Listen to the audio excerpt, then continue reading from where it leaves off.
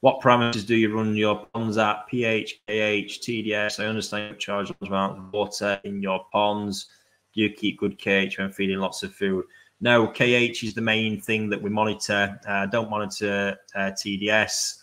Often pH, we're running pretty neutral around 7.5. That will slide a little bit if we're not on top of the KH all that much. With the extreme feeding levels, we do burn KH crazy, so but we are constantly buffering and bringing that back up, which does pretty much keep the pH in sync most of the time. So, but for me, KH is one that's probably not spoke about enough. It is the glue of the entire system, and if we know we've got KH, for me, I like stable minimum of 3.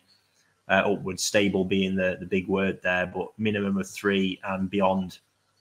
And yeah, that's sort of where that's at for me. TDS is one I've just got no sort of time for monitoring, to be fair.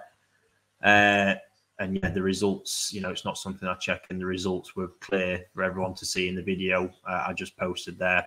And that's that going into its 2nd year. And no doubt if I'd have kept that fish, same pond, for another year, I've actually now sold it, but another year, that would be cracking on. I think in this next season, 75 to 77, somewhere around that, because the growth has been so explosive in the past 2 seasons. So, yeah, for me, you know, more people need to pay attention to KH, because more often than not, when there are instabilities and problems in a system, you can find that KH hasn't been monitored or buffered or looked after, because it does pin so much together.